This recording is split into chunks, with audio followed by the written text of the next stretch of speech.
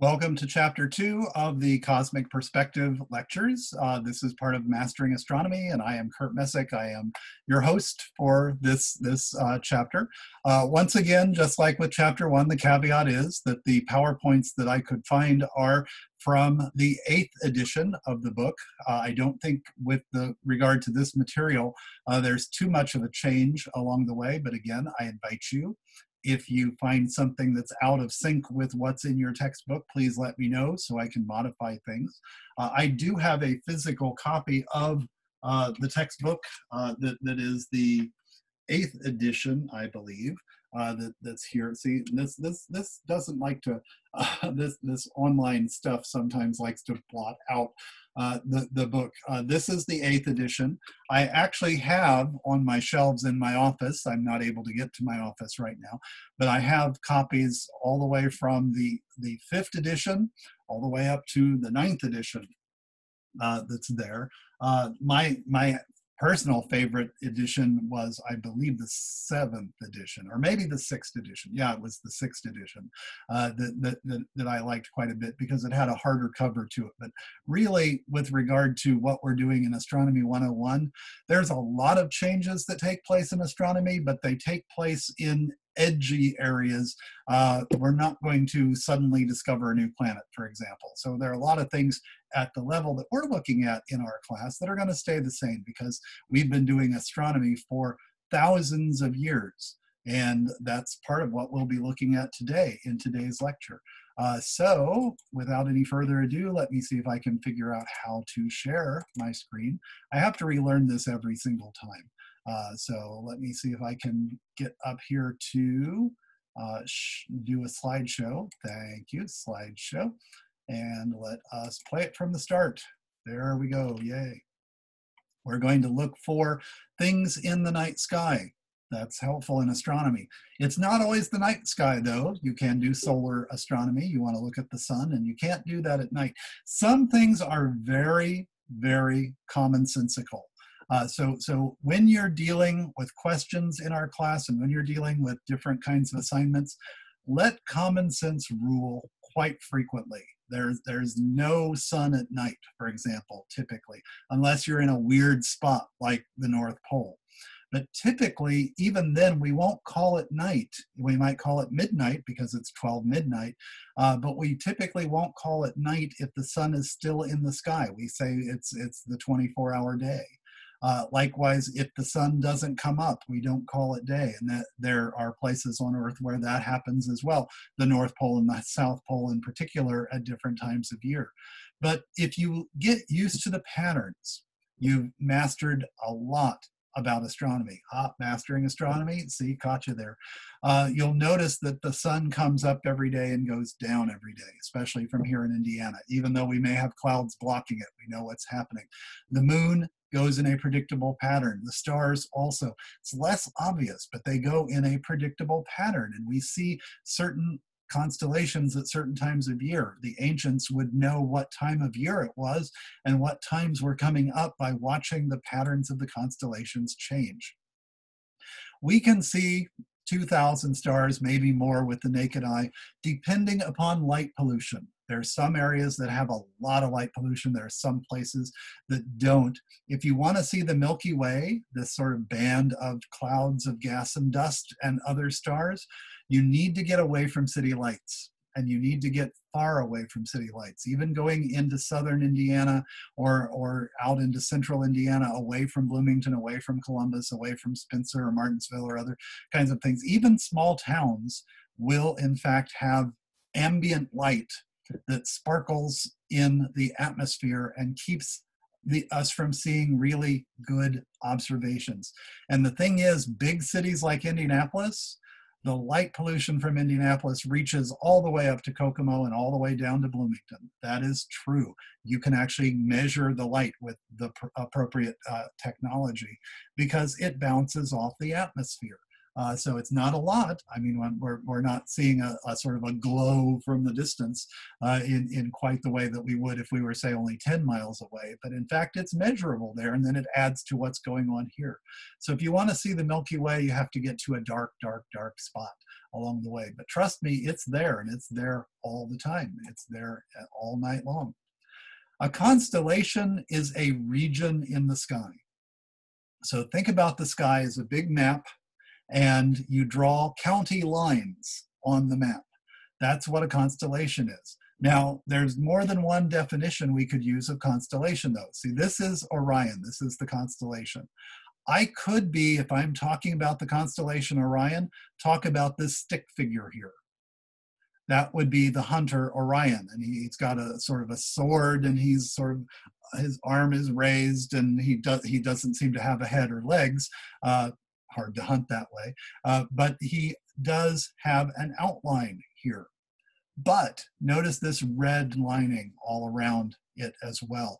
This is also, if I had a star over here where the eye is, if I had a star over here where this dotted line is, those would also be considered part of the constellation Orion because they're within the boundary of Orion. We have two really bright stars in Orion. We have Rigel, which is a bright blue star, and we have Betelgeuse. That's the way you pronounce it, Betelgeuse, there. And if you say that 3 times, Michael Keaton shows up and subs for my class. But that is a star to pay attention to because it is bright and orange. It's one of the stars, both Rigel and Betelgeuse, stars where you can actually see the color. If you have a good night for viewing, you can actually see the color of those. Most stars are just a sort of white, yellowish color, but Betelgeuse gives you a hint of red and Rigel gives you a hint of blue. Betelgeuse is the most likely star to explode in your lifetime, so it's good to pay attention to that. Here in the summer, we're not really going to get a view of Orion. It's a winter constellation, and as you can see here, we have what's called the winter triangle. We have Sirius, mentioned that in chapter 1 because it's the closest, brightest star in our sky. There are closer stars to us, but the big bright star, that's the closest big bright star. And it is in fact the brightest star in the sky at night. It's 8 light years away. We have Alpha Centauri that's a little over 4 light years away. We have a couple of others that are between there that are dimmer stars. But these are 3 stars, Canis Minor, which means the little dog, Canis Major means the big dog, and Betelgeuse here in the Hunter Orion, they form a winter triangle. So we're going to see these in the winter time. We don't see them so much in the summer. So the brightest star in a constellation may actually be further away than a star that's closer to us, because depending upon the brightness of the star itself. If I have a 100-watt bulb here and a 40-watt bulb here, you're going to be able to see the 100-watt bulb is brighter. But if I take the 40-watt bulb and stick it right in your face, it may seem brighter than the 100-watt bulb, which is further away. That applies in space as well because it's 3-dimensional. They're not just on a flat screen up there along the way. It's helpful for us to think about, though, things being on a screen because everything is so far away. As we're measuring things, we don't tend to worry so much just for observation purposes about how far and close they are. We treat them as if they're equidistant. We are here on planet Earth. We rotate on our axis. We rotate around the pole. The pole is the axis. So remember those terms. Axis is the pole is the axis. Every planet that spins, every star that spins, everything that spins on its axis. And we have a north pole and a south pole. We are tilted, actually, as we're going around the sun, we're tilted to that plane that we go around the sun by 23.5 degrees. So we call that the angle of the ecliptic. That's a good number to memorize, to keep in your head, 23.5 degrees there. So sometimes we're pointed towards the sun, sometimes we're pointed away from the sun as we go around. We don't wobble too much, we wobble just a little bit, but we're always angled at that 23.5 degrees, more or less. We wobble just a little bit there as well, but it's a slow wobble. It's not going to wobble off in your lifetime. So we have an equator that goes out, but we also have what we call the ecliptic, which is the sun's equator that we're going around along the way. So as we go around the sun, sometimes the sun will actually block some of the stars that are out there. So notice here, we have our celestial sphere with the county lines all drawn in, the different constellations. We have some that are in the north. We have some that are in the south. Fornax, for example, is not one we can see from Indiana. It's sort of too far south for us to see. The Phoenix down here is too far south for us to see. The Southern Cross we won't be able to see from up here. The North Pole has the Big Dipper and the Little Dipper. You can't see those from Australia. You can't see those from South Africa. You can't see those from Antarctica. But taken all together, there are 88 official constellations. If you're a musician, you might remember 88 keys on a piano, 88 official constellations that are out there. And from where we are in Indiana, you can see about 2/3 of those. So again, you're not going to see the ones that are around the South Pole. But you can see 2/3 of them, but not all at the same time, because again, as we go around the sun, what we can see will change. So memorizing the constellations, if you went out once a week and looked at the patterns of the stars and just memorized where 1 or 2 of them are, just each week, by the end of the year, you will have seen all the ones we can see, and you will have memorized where they all are in the sky. So it's not that hard. I invite you to set your sights to doing that, even sort of keep like a weekly chart or a weekly diary, and some of them you'll be able to see all the time. The Big Dipper you can see every night. The Little Dipper you can see every night. This one up here, Cassiopeia, you can see every night. But some of them, notice, Aquarius, Pisces, Aries, Taurus, where have you heard those words before? If you look up your horoscope, that's where you've heard those. Those will change depending upon our position around the sun. Our Milky Way galaxy is looking at those spiral arms. Remember in lecture 1, we showed pictures of the spiral galaxy. These are the spiral arms from the inside. And we're sort of near the edge of the Milky Way. So we're looking at it edge on from the inside. That's why it looks a little bit funky. We are about 30,000 light years away from the central bulge. It's good for us to be distant out here. We're sort of in the Orion spur of the Sagittarius arm that's out here. But one of the things that we can see from a distance is there are bright lights, big city off in the galactic center. It's good that we're not there because it's very interesting there, and interesting in astronomy usually means radiation. So being out here in the rural territory means that we are spared a lot of the convulsions that are happening in the middle there along the way. But we do spin around the galactic plane, and we go around quite a bit. But from where we are, wherever you are on the planet, there you are. The local sky always has an altitude. How high up are things? If it's right on the horizon, we say it's at 0. If it's directly overhead, it's at 90. You go from 0 to 90. It's sort of like a right angle. And that right angle is everywhere, all the way around us. So the 90 degrees up there is 90 degrees from there, from the east. It's 90 degrees from the west. It's 90 degrees from the north. It's 90 degrees from the south. It's 90 degrees from everywhere. So by the time you get up to the 90 degrees, you're actually going down again the other side. That 90 degrees up there is called the zenith. So the zenith, and wherever you are, that moves with you. If I move over here, my zenith has now moved with me. If I move over here, my zenith has moved with me. So these are always dependent on you. Altitude and the zenith is always dependent upon where you are. This meridian line here is a line from north to south that goes through the meridian. We have those on our own planet too. They go from the North Pole to the South Pole, and they go 180 degrees, 90 degrees up and 90 degrees down. That's where we get our latitudes from. So altitudes and directions in the sky correspond to what's on our planet as well. The horizon is always 90 degrees from the zenith. So if you just point straight ahead, 90 degrees down, 90 degrees down, that's the horizon.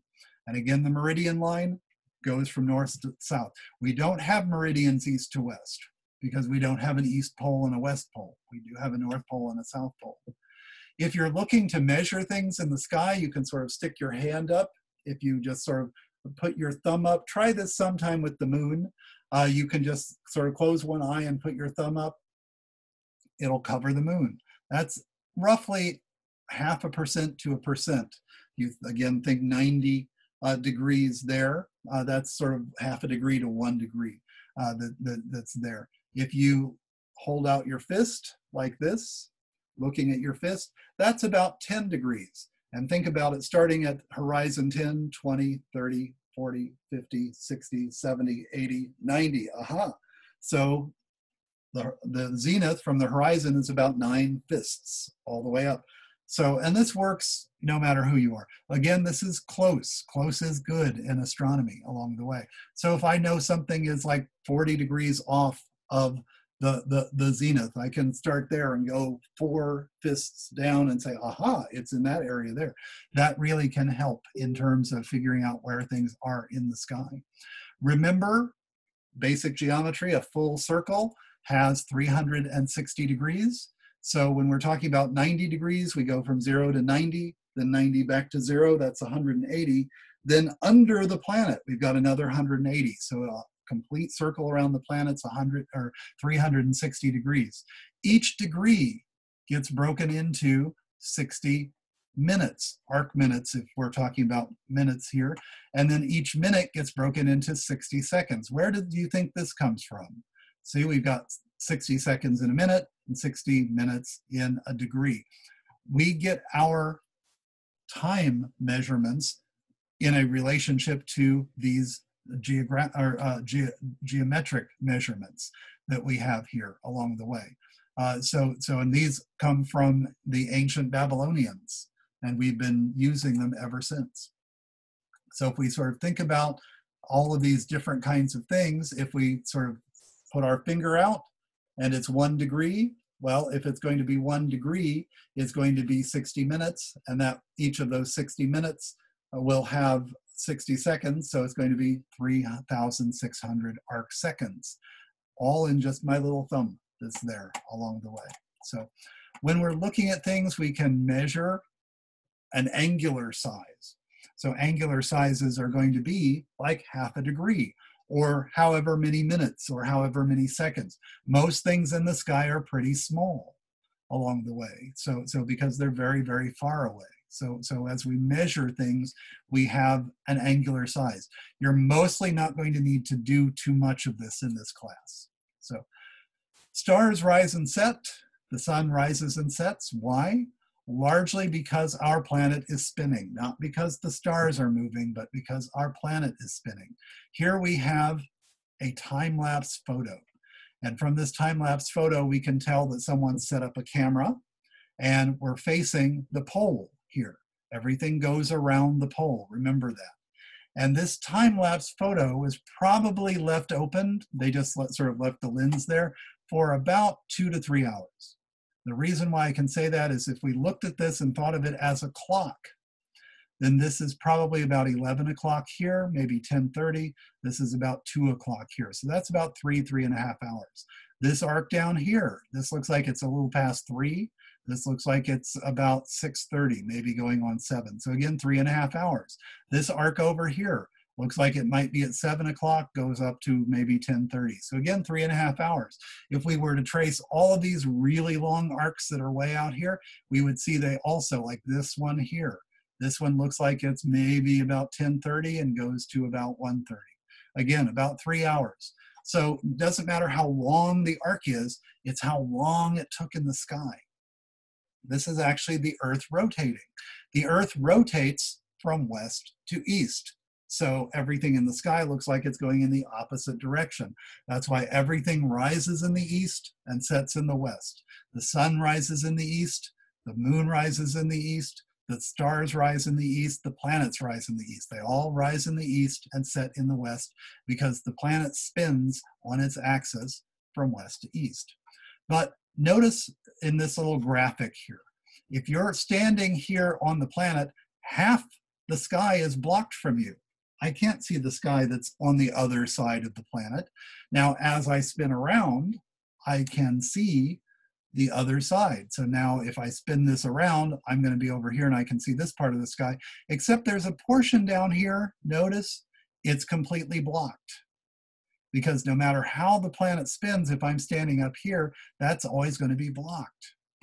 On the other side, though, up here, notice this is always visible. These are called circumpolar areas. They are circling the pole. The Big Dipper and the Little Dipper for us are up here in the circumpolar area. They are North Pole constellations. There are some that are down here in the South Pole constellations we never see from Indiana. No matter what season it is, we will never see those because of our tilt and because of where we are on the planet. If we go to other parts of the planet, however, we can see other parts of the sky. So again, if we look at this, what are we pointing at here? Well, we know the equator is going to be flat. So it's going to be sort of halfway. Again, if we sort of look at this, here's the celestial equator. It's not going to be where anything's circling around. If we look at the zenith, remember the zenith is directly overhead. It's not here. That picture isn't pointing directly over your head. It's pointing sort of off in the distance that way. That's just through process of elimination tells you is going to be the pole. But again, if you remember, the pole is what everything goes around. That's the pole. That's the North Pole there. So what you can see depends upon where you are on the planet and the time of year, because as the Earth goes around the sun, things change. Where you are on the Earth is latitude and longitude. Latitude is how far north and south you are. Longitude is how far east and west you are. Latitude is determined by the North Pole and the South Pole. If you're at the North Pole, you're at 90 degrees. If you are at the South Pole, you're at 90 degrees. Well, that's confusing. So we say you're at 90 degrees north or 90 degrees south. We have 0 at the equator. Doesn't have to be north or south. 0 is 0. But from there, we go 0 to 90, all the way to the North Pole, 0 to 90, all the way to the South Pole. And then you go up the other side and you're going back to 0. You go down the other side, you're going back to 0. So 3 times 90 is 360. But for longitude, that's a little trickier because that's one of these meridian lines. Remember, a meridian goes through the zenith from North Pole to South Pole. So this is going from the North Pole to the South Pole. But we had to make a political decision as to where longitude starts because there's no East Pole and West Pole. So the political decision a long time ago was settled between France and England, and the prime meridian where it starts is in England now because their ships ruled the waves, and the Naval College in Greenwich is where there's a memorial line for the prime meridian. You may have heard of Greenwich Mean Time. That's where our time zones originate. So the sky will vary, what you'll see, with how far north and south you go, but it won't vary with how far east and west you go. Why? Because we're spinning west to east. So if you don't see something now, just wait for an hour, wait for an hour, wait for an hour. You'll see it if it's east and west. But in terms of north and south, you're going to have half the planet blocking you at some point along the way. So your local sky will be dependent upon how far north and south you are. When we're here in the north, we can use the Big Dipper and the Little Dipper to help us find the North Polar Star. It's called Polaris. Eris is a Latinate term for star, pole, pole star, Polaris. It is attached to the Little Dipper, sometimes also called the Little Bear, Ursa Minor, that again Latin for Little Bear. You can also look for the Big Bear, the Big Dipper, Ursa Major, and the two stars that are here in the bowl are called pointer stars, and they will point towards Polaris. So as the pole, as we spin around the pole, the constellations also move, and you can actually watch that through the night. You can watch it as it will move. You'll have to sort of stop looking and look later and stop looking and look later, but over the course of several hours, you'll notice it moved. And you can follow these pole, we might even call them pole position stars, these pointer stars, towards Polaris. And you'll notice that it stays pretty much exactly the same. In the south, we don't have a pole star. There is no South Polaris. But there is a constellation called the Southern Cross, and the Southern Cross, as it goes through the sky, also points to where the South Pole is. So if you could see the Southern Cross, you have to sort of get down to the equator and beyond to see it, but you could then figure out where the South Pole is along the way. Here's one of the neat things.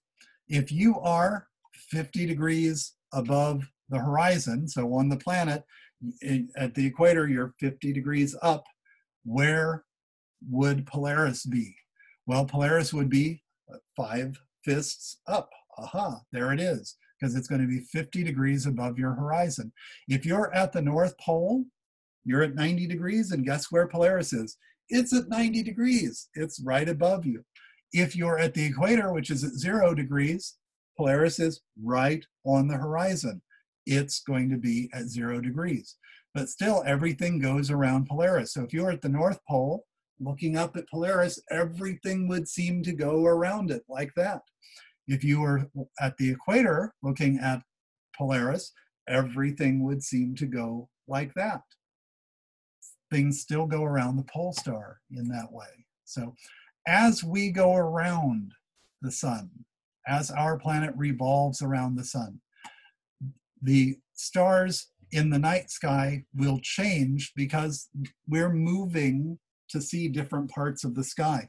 The sun is in the daytime half of the sky, roughly half. Well, sometimes days are longer, some days they're a little bit shorter. We'll talk more about that later as well. That's also due to our tilt. But notice here, we have, like here's the sun and here's our planet, say on January 21st, right here. This side of the planet is in daylight. This side of the planet is at night. So if you look in the sky January 21st, one of the things we'll see is Cancer. We'll also be able to see this, Leo. We'll also be able to see this, Gemini. We can see these constellations at night in January. In December, we could see Cancer and Gemini and Taurus. In November, we could see Aries and Taurus and Gemini. So all of these different things here. But these other constellations over here on January 21st, we won't be able to see Aquarius. We won't be able to see Pisces. We won't be able to see Capricornus. Why? Because the sun is in the way. They're up behind the sun, but the sunlight is so bright, it's blotting out all the stars. We would have to wait half a year to get over here to July before we would start seeing these in the nighttime sky. So theoretically, I'm supposed to be a Libra. I was born in October. Notice here in October, the nighttime sky shows us Pisces, Aries, and Taurus. All of these are constellations that are on that ecliptic, on that tilt that's there. But notice what's in the daytime. Here's Libra. That's why people say, oh, what sign are you? They're talking about the sign that the sun is in front of.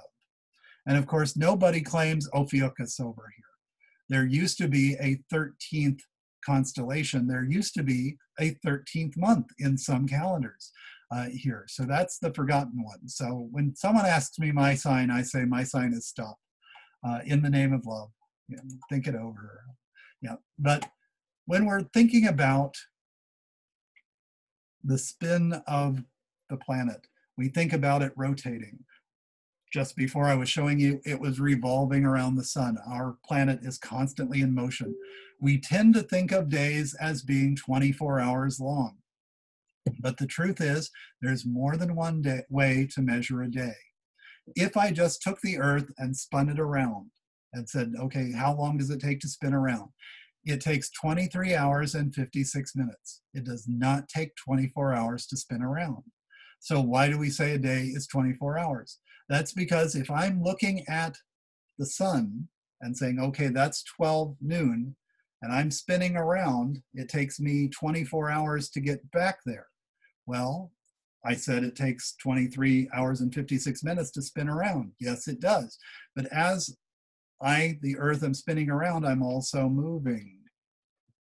And to get back to where the sun was, it takes me an extra 4 minutes to get back to where the sun was. So we call that a solar day. That's 24 hours. But in terms of just the actual rotation, that's 4 minutes shorter along the way. takes a little bit of concept to wrap your head around that. So think about it a little bit. I'll come back to this a little bit later in the semester.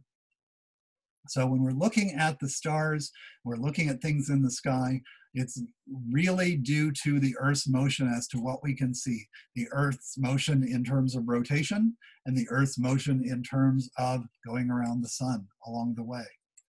Our seasons are caused not by the fact that sometimes we're closer to the sun and sometimes we're further away. It is true that we are sometimes closer to the sun and sometimes further away, but that is not why we have seasons.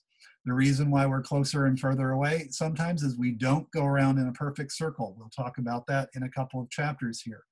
But when it's summer here, like it is right now, it's winter in Australia. So how can we say, okay, it's like the whole planet's closer or the whole planet's further away? It's because of the tilt. We are tilted, and that's what causes seasons. Keep this in mind. The tilt is the reason for the seasons, and that is true for every planet. Every planet that tilts has seasons. Every planet that does not tilt does not have seasons. Jupiter does not tilt. It does not have seasons. Venus does not tilt. It does not have seasons, although put an asterisk by Venus because we'll come back to that in a later chapter. Mars tilts the way we do, so it has seasons. We tilt, so we have seasons. Saturn tilts, and it has seasons along the way. If we're going around the sun and we are tilted, remember we're tilted 23.5 degrees. For part of our time here in the northern hemisphere, we're tilted towards the sun. That's going to be summer here, but notice in the south, they're tilted away. They get less sunlight. It's winter there. As we go around the sun, notice over here, we're going to be tilted away from the sun, and therefore we're in darkness more time. Notice how the day gets shorter here. Then we are going to, in fact, have a winter here. In Australia, they're tilted towards the sun, so they have summer down there. These are called the solstice days. So the winter solstice for us is the summer solstice for them. The summer solstice for us is the winter solstice for them. The longest day of the year in Indiana, which is coming up in just a few weeks, is the shortest day of the year in Australia. The longest day of the year at the North Pole is the shortest day of the year at the South Pole. Although what you can see here is during this time period, it's 24 hours of daylight and it's 24 hours of night. 24 hours a day in the North Pole means 24 hours of night down here. Day and night are opposites. Summer and winter are opposites. That's something to keep in mind. North and south are opposites. That's a key word, opposite. Halfway between, we have what are called the equinoxes. That's when we're sort of tilted like this, not towards the sun or away from the sun, but equidistant. Equinox means equal night. Nox as in nocturnal. That's where we get 12 hours of day and 12 hours of night. That's everywhere on the planet. That's in March and that's in September. But when we have our spring equinox, again in the south, they have their fall or autumnal equinox because our seasons are shifting in opposite directions. But it's because of the tilt that we have our seasons. So whether or not we have the light that's directly coming on us, like high in the sky, or if it's at an angle low in the sky, that will make a difference towards the heat that's coming off of it. And that's one of the reasons why even when it's 24 hours of daylight at the North Pole or the South Pole, they still stay frozen. The axis tilt causes this change of directness, and we call that an angle of incidence that's happening. But if you were to take a picture, this is a time-lapse picture here, and this structure here is called the analemma. Let me see, can I get something to type with? This doesn't seem to like to let me type here. Let's go back here. I want to type this word out because it will be useful at some point. Analemma. This figure 8 pattern, or this sort of sideways infinity symbol, is called the analemma. If you were to take a camera and just set it up for a year, take a picture of the sun outside the window at the same time every day or every week, or this is probably taken every 2 weeks, one of the things you'll see is the sun gets to a certain point high in the sky and a certain point low in the sky. But throughout the year, it's going to change in its position. And you may have in your own house a particular window or a particular spot where a couple of times a year the sun seems to be coming straight in at you, but other times not, because then it's gone higher than the window or lower than the window. I had a particular chair in the last house I lived in that for 2 weeks in the spring and 2 weeks in the fall, I had to move the chair because the sun coming up would just blare right into the chair. But all the rest of the year, it was fine. So this, when the sun's at its lowest point in the sky, is going to mean less direct sunlight because the angle is coming at you at a shallower angle. And therefore, you're going to get less heat. Even if you had more hours, you're still getting less heat. In the summer, it's not because we have more hours, but it's because the sun is higher in the sky and we're getting more of a direct beam of the light that's coming off of the sun. And therefore, we have the higher sun, that's the solstice, and around in here we have the equinox along the way. This is lopsided for a couple of different reasons, but the main reason is we don't go around in a perfect circle around the sun. So we point towards the same direction all year round. We're always pointed towards Polaris in the North Pole. So as we're going around, we're sort of going around like this. We're not going around like this. We're sort of here, and now we're over here, and now we're over here, but we're always pointed in the same direction. So it's sort of like this is always pointed in the same direction. It's not going like this. It's always pointed, Polaris is over here. It's always pointed towards Polaris as it's going around the sun. So summer occurs when you're facing the sun, when your portion is more towards the sun. Winter is when it's less. So it's tilt. Remember, the axis tilt is the reason for the seasons. So distance is less of a concern. One of the things that we see in terms of the variation, we don't go around in a perfect circle, but it's only about 3%. We're a very, very close to a perfect circle kind of thing. So our tilt is really much more significant than that small variation. On the other hand, Pluto here, poor Pluto, dwarf planet Pluto, one of my favorites still. I belong to a Facebook group called When I Was Your Age, Pluto Was a Planet, and that's true. So I was in my, when was it? I think I was actually in my 30s when Pluto was demoted, unfortunately, along the way. Was I? Yeah, I think I was in my 30s. And so I'm old, sorry. But Pluto is one it is much more of a cigar shape kind of orbit. It's probably more of an egg. I shouldn't say cigar shape, but you get the sense it's not a circle. So when it comes closer to the sun, it heats up a lot, and when it gets further away, it cools down a lot. We sent the New Horizons probe out to Pluto, and we started this. I'll just give you a little bit of an aside here. This is a little bit of a story, and you'll learn that I tend to tell stories they're true stories, they're science stories, but I tend to be a storyteller. To get probes out as far as Pluto takes years and years and years. To get a probe built takes years and years and years. To get the funding for a probe to be built takes years and years and years. We reached Pluto in the year 2015 with the New Horizons probe. They started planning that in 1988. Think about that, 1988 to 2015. It took 32 years from when they started planning to get out there. But it was important to get out there by 2015 or so, because Pluto is the Game of Thrones planet, and winter is coming. Pluto takes about 250 years to go around the sun. And it's not because of its tilt as much as it goes way far away from the sun and comes in closer to the sun. That's when it gets winter, and it gets winter on the entire planet, and it gets winter for 150 years. So when I say Game of Thrones, this is it. Winter is coming. And winter was starting around 2015 to 2020. And winter is so cold on Pluto. How cold is it? It's so cold that the atmosphere on Pluto can literally freeze and fall to the ground. And if we were ever going to get any sense of the atmosphere of Pluto from a probe, we couldn't wait.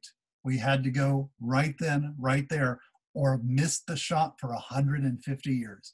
And we got there. We actually had to sacrifice a few other probes. We were going to send something to Europa around Jupiter. We were going to send probes to Uranus and Neptune perhaps as well.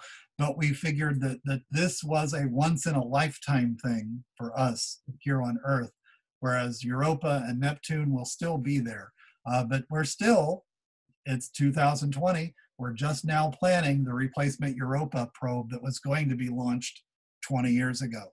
But yeah, this is important. And we'll talk a lot more about Pluto in a later lecture. Trust me, I'm a Pluto fanatic, so I really love this sort of stuff. So remember key things: summer solstice, longest day of the year; winter solstice, shortest day of the year. Sun is highest in the sky, sun is lowest in the sky. Remember Sol for sun. They are opposite, depending upon whether you're in the northern hemisphere or the southern hemisphere. Equinox, equal night, 12 hours of day and night everywhere. And those are in the spring and the fall, halfway between our solstices. So we have 4 seasons, we have 4 special points as things go around.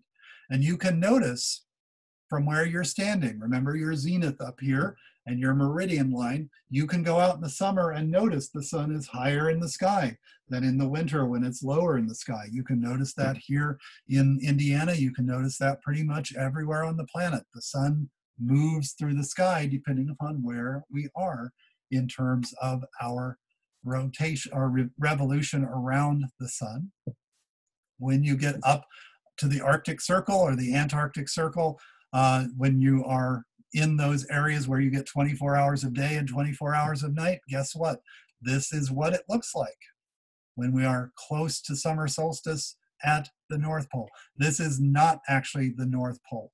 This is, you can see land masses there. So this picture is probably going to be Greenland. Iceland isn't quite far enough north for this, although you can go to the tops of some mountains in Iceland and get this effect on the 21st. Last year, I was lucky enough to go far enough north on the island and then far enough up in elevation to get this view. I saw the sun in the sky at midnight. It was phenomenal. It really was along the way. But it never sets. It just goes in a circle in the sky because our planet is tilted towards it. So as we're rotating, we're seeing the sun go in this pattern. So it's really nifty. It's really neat. But here's another thing. As I mentioned before, we're tilted at 23.5 degrees and we're wobbling just a little bit. We wobble about 26,000 years all the way through a big circle. So 13,000 years from now, we'll be actually pointing in the opposite direction. We won't be pointing at Polaris anymore. We'll be pointing at a star called Vega, which is another really bright star in the sky. And as we shift through this, we will change our pole stars. There will be any number of different pole stars over the course of 26,000 years. And by the end of 26,000 years, we'll be back to Polaris, and we'll just keep going and we'll keep going and we'll keep going along the way. As that happens, the seasons will also shift so that by the time we're pointed from Polaris to Vega, by the time we're pointed at Vega, it will be the middle of winter, June 21st, here in Indiana. And it will be the middle of summer, December 21st, here in Indiana. Now, that's not going to happen all at once. It's not like one day we're going to boom. It's going to shift very, very, very, very, very slowly along the way. And any individual human lifetime, and in fact, it takes thousands of years for anyone to even notice that this is happening. That was one of the things that happened in the history of astronomy, and I may talk about this in chapter 3 or 4. I think it's in chapter 3, how they first noticed that everything had moved, that shifted. But that's because we're not solid in the middle of our planet. So we're sloshing around, we're wobbling a little bit. So this is called precession. This is called precession as you're going around. So seasons are caused by the tilt. We know what's happening based on the altitude of things, and we are tilted at 23.5 degrees, but this wobbles a little bit over a 26,000 year precessional cycle along the way. So when we're looking at the moon is the one thing that does go around our planet. And notice how far away the moon looks that's here. The moon is in fact not really close to us. We often see pictures of the Earth and the moon side by side. It's 250,000 miles away. Again, just as we don't go around the sun in a perfect circle, the moon doesn't go around us in a perfect circle. It looks closer sometimes, it looks further away sometimes, because it is. When it's closest, we call it a supermoon. When it's furthest away, sometimes we call it a mini moon. But as the moon goes around the Earth, it gets shaded from the sun or by the Earth in different ways. We get eclipses, but the phases are actually not caused by eclipses. They're caused by the angle that we're looking at it. If the moon is right in front of us and the sun is over here, then this is the side of the moon that's being illuminated. So if I were in a room and that was the only light, I would not be able to see the back of my hand because all the light's over here. But by the time the moon's back here, it's getting all the light. And so we're seeing a full moon back here. We're seeing a new moon here. Over here, I'm seeing light on this side, but not on this side. So I'm getting a quarter. When it's over here, I'm seeing light on this side, but not on this side. So I'm getting the other quarter. So as the moon goes around, we're seeing different phases of the moon. The moon itself is not shining. The moon is reflecting light off of the sun. The moon has an albedo. That's a good word to remember, and we'll talk about it again later. But the word albedo is worth remembering. Albedo. That's a word for reflectivity.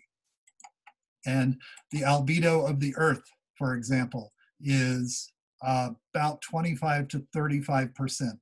So about 25 to 35% of the light that hits the Earth bounces off. The moon reflects much less than that. The albedo of the moon is closer to 11%. So 11 to 12%. Most of the sunlight, almost 90%, 88%, is absorbed by the moon. So we don't get that much sunlight. That's why you don't really get moon burns. You don't get the same light off of the moon, even though it's reflected sunlight that's there. But as the moon goes around, you're standing here on the Earth, you're not going to see this darker area, you're going to see this brighter area. Here you would see a crescent. You can play with this, I think, in the Mastering Astronomy area on your own. And as the moon goes around, when it's over here at midnight, we're going to have a full moon. When it's over here at noon, we have a new moon. We don't see the moon at all when it's over here because this side is facing away from us along the way. These are the phases of the moon. It's a 29.5 day cycle. Now, wait a minute. Back here, it said something about 27.3 days to go around the moon. What's up with that? Why do we have different numbers? Hold on, we're going to talk about that here in just a minute. But when we're looking at the phases of the moon going from new, it grows, we call that waxing, reaches full, then it shrinks, we call that waning, and then it starts off with new again, and we can sort of have this as a pattern. This takes almost an entire month. Where do you think that word comes from? There it is.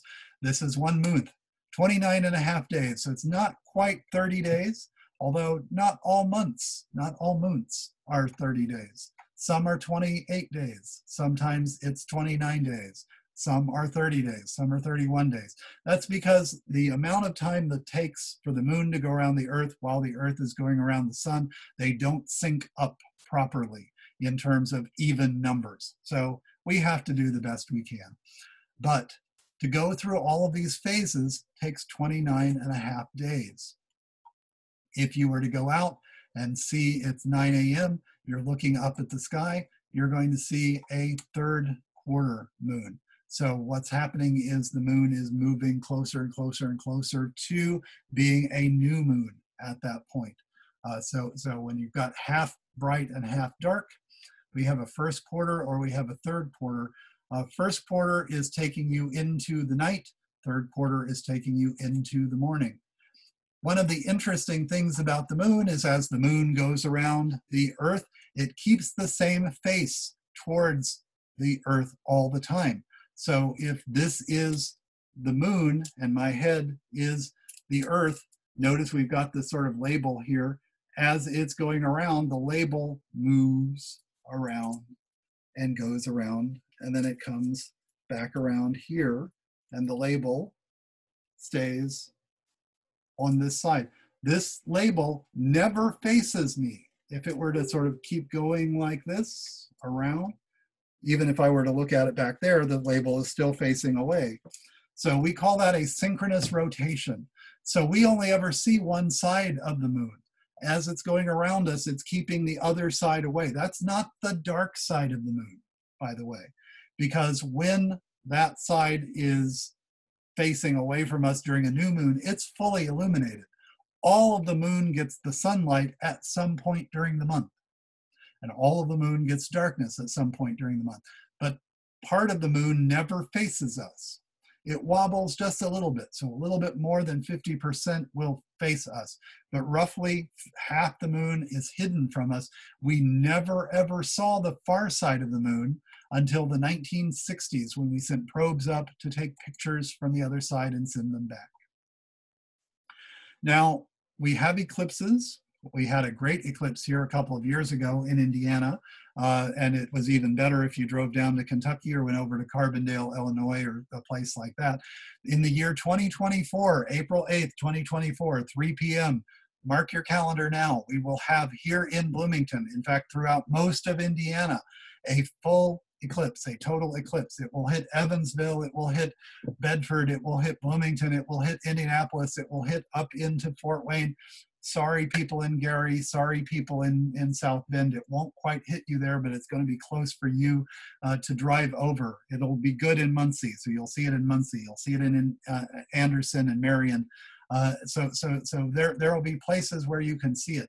The moon, when it goes into eclipse, actually will be seen almost everywhere on the planet. That has to do with the size of the Earth and the size of the moon and what kind of shadow they cast along the way. So an eclipse is when one passes in front of the other and causes the shadow to fall on the other. That doesn't happen every month because they wobble just a little as they're going around. But there are two portions of a shadow. Notice the sunlight that's hitting the Earth here. We're getting a darker shadow here. We call that the umbra. But we have some light that's being sort of bounced off in a wider angle here. And we'll talk a little bit more about how light works in chapter 5. So stay tuned for that. But one of the things you can notice is that if something goes through the umbra, that's the darkest area, that's a full eclipse. If it goes through this lighter shaded area, that's a partial eclipse, that's the penumbra. And that's true if we have a lunar eclipse or a solar eclipse. Notice here, these are not to scale, so they're sort of wildly off, but the Earth is larger than the moon, so the Earth casts a much larger shadow. As the Earth is going through here, we can see sometimes it will go through completely the umbra, and that's going to be a total eclipse. Sometimes it might miss the entirety, and that would be no eclipse at all. So most months it actually misses the entire shadow along the way. Now, if we have a total eclipse and it's in the umbra, notice here that we have this reddish color. And I had a student actually ask me today during our Zoom session, why, if it's in the umbra, is it red? Well, as light goes through our atmosphere, it is refracted and bounced around. That's what gives us our blue sky. We'll talk about that later in the semester. That's what gives us red sky at night, red sky in the morning, because of the way light reacts in our atmosphere. And the same refracting and scattering process that happens in our atmosphere, as the light is going past the Earth here, some of it, just tiny bits, are going past the edge of the Earth through our atmosphere and out the other side. And as that happens, it scatters, and it scatters the red. And that's what gives us the reddish color on our full eclipses here, our total eclipses. When we've got partial eclipses, we may have one that's sort of hitting both inside the umbra and the penumbra here. We call that a partial. If it's only in the penumbra, we call that a penumbral. Those are sometimes actually hard to see unless you're really good at observing the moon.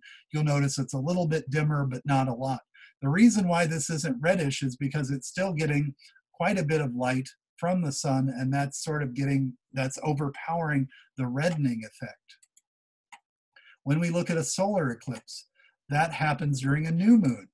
These only happen, lunar eclipses, during full moon. Only. They can never happen at any other time. Solar eclipses can only happen during a new moon. And when we're looking at what happens there, notice the moon is much smaller, so the shadow is much smaller. In particular, the umbra, the darkness, the darkest portion, is much, much smaller.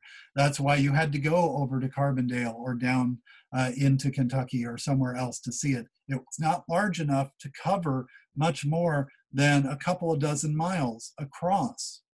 But the penumbra can cover hundreds of miles. So here in Bloomington, we had a penumbra, a penumbral solar eclipse. We had a partial solar eclipse, and we saw part of the sun being covered, but we didn't see the full thing being covered along the way.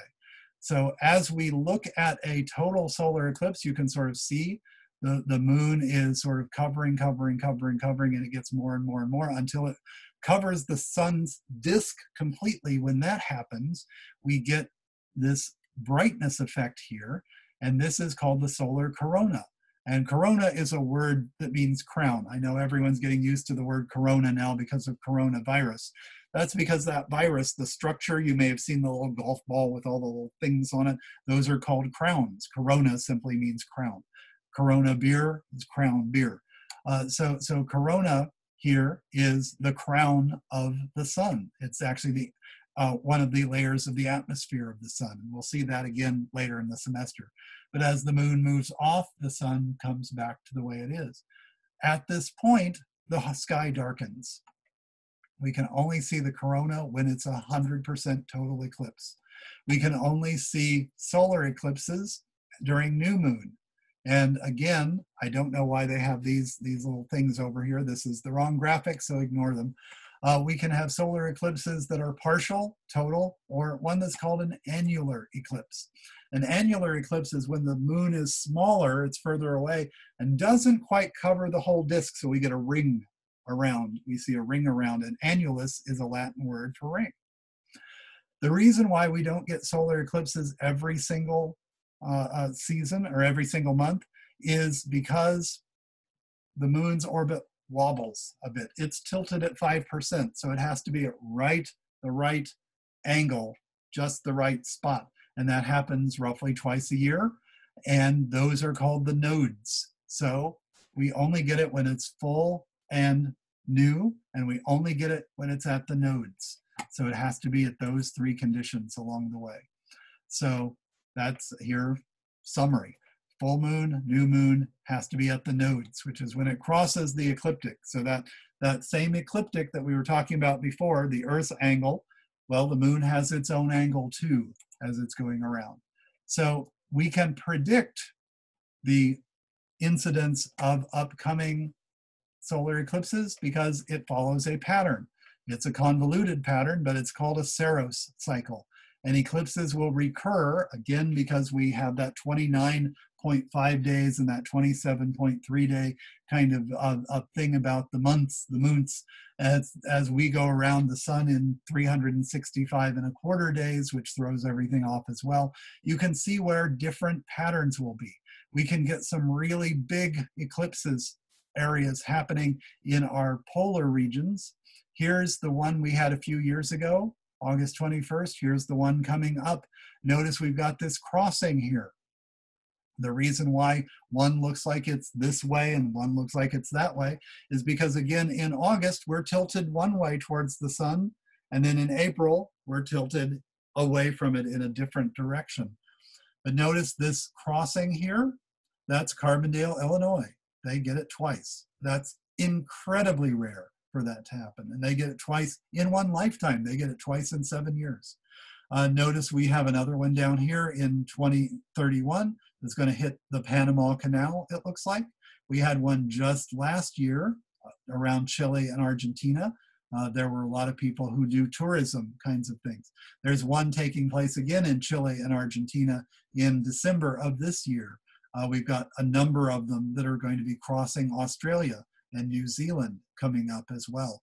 So there are quite a number of the solar eclipses that happen, and there will always be a lunar eclipse in the same month as a solar eclipse. But of course, you can see that from most of the planet whenever that happens along the way. So when we're looking at the planets, and there's one thing I want to highlight before we go on to this next one here, because I mentioned it and then I didn't see a slide that got back to it. So, hey, what's the thing with 27.3 days here and 29.5 days here? So we have what's called a synodic month and a sidereal month. And one of them is shorter, one of them is longer. Sidereal month means relative to the stars. As the moon goes around the Earth, it takes 27.3 days. But the Earth is moving around the sun while the moon is going around the Earth. So as the sun continues to move around, or as the Earth continues to move around the sun, I hope I'm saying this right. I know what I mean in my head. As the Earth, as the Earth continues to move around the sun, the moon moves around the Earth. And because of that, to get back to where the sun is, which is what causes our phases, it takes a little more than 2 extra days. Just like when we were talking about that solar day versus our shorter day that goes when just with the axis. Well, that's because we're only going about 1% around the revolution of the sun. It only takes 4 extra minutes to catch up to a solar day. The moon moves much slower than that, so it takes more than 2 more days to catch up with where the sun is. That's where the phases come from. So we have 2 different ways of defining what the moon is, or the month is, the months.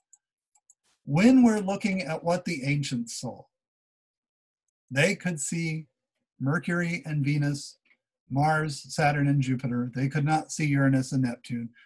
Possibly they might have seen, a couple of them might have seen Uranus, but they didn't know it was a planet. They didn't notice it moving anywhere. That was the thing. All of these things move through the sky.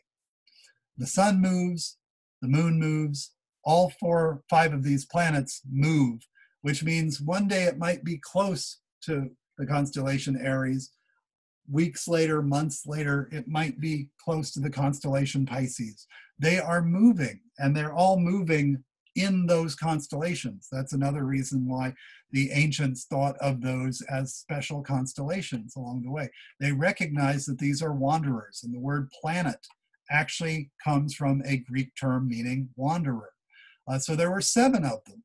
Guess how many weeks or days we have in a week? We have a day of the sun, that's a wanderer. We have a day of the moon, Monday, moon day. We have a day of Mars, Mardi Gras, Tuesday. So sometimes we take other names from other cultures. So we take Jupiter, Woden's Day, which is another king of the gods kind of thing. So we have Wednesday that's there. We have Saturn, Saturday. We all of these do apply. We have Thor's Day, Thursday, along the way. As we're watching these planets move through the sky, and so sort of it's in Pisces, and then it's there, and then it's there, and then it's there. Sometimes it would seem to go backwards. We call that apparent retrograde motion. It seems to go backwards across the sky, and then it goes forwards again. Well, that's pretty easy to explain if the sun is in the center. Because as we're going around, see the sun's in the center here in this graphic, as we're going around the sun on the Earth, We're going faster than Mars. The closer you are into the sun, the faster you go. Mercury takes 88 days. Pluto, way out there, takes 250 years. So the closer you are in, the faster you go. And we'll talk about why later in the semester. But the ancients realized this too. Jupiter's actually pretty slow. Saturn's even slower as they go along. They're further out and further away. But as we go around here, if we're standing on Earth, we would see Mars in Gemini. By here, we'd see Mars in Cancer. By here, we would see it edging towards Leo. But notice here, we're lapping Mars. And Mars seems to be backpedaling into Cancer. And here it seems to be going further back into Cancer until we get here, and it's catching up around the curve with us. And now it's gone back into Leo, and now it's into Leo again, and it continues on its way. All of that makes sense. I mean, you can think about it, say you're watching an IndyCar race or a NASCAR race, and you're there watching the dash cam. And as you're watching the dash cam, there are cars on either side of your car that you're watching, and some of them seem to be going backwards. Are they going backwards? No, they didn't suddenly shove it into reverse and start going backwards. The car you're watching is just going faster, and it looks like they're going backwards. That's retrograde motion too, but it's apparent retrograde motion because it's not real. The planets didn't really go backwards. But the problem is the ancients thought the Earth was in the middle, not the sun. Some ancient people, there was a guy named Aristarchus of Samos who came up with the idea of the sun being in the middle, but there were too many people who were philosophically and religiously opposed to the idea that the Earth couldn't be anything but the center. We have to be the middle of the universe. So in fact, they left that idea off and said, nope, we're not even going to consider it. One of the reasons why they rejected it actually has to do with some real science. If we're going around the sun, we would be going way over here in space and then way over here in space. And when you move around, you get something that's called parallax. And I want you to try this trick with me right now, here where you are, somewhere in your room. Look away from the screen because I want it to be a little bit further away. So if you're looking outside, if you can look outside a window at something outside, look outside at that. If you're just in a room somewhere, look at a painting on the wall or a poster on the wall or something. Now look at that thing and close one eye. And now as you're looking at it and closing one eye, cover what you're looking at with your thumb. Hold your thumb out and cover what you're looking at. Now close that eye and open the other eye. If you do that, you'll notice it jumps. The thing jumps.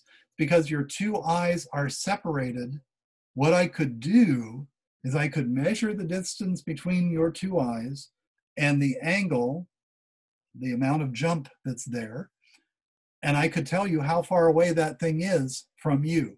That's not actually that hard to do. That's what ancient people used to do to figure out how far across a river they needed to build a bridge. If you need to chop down trees for logs to make something, how many logs do you need? Well, you do the parallax trick. You aim at a tree across the way.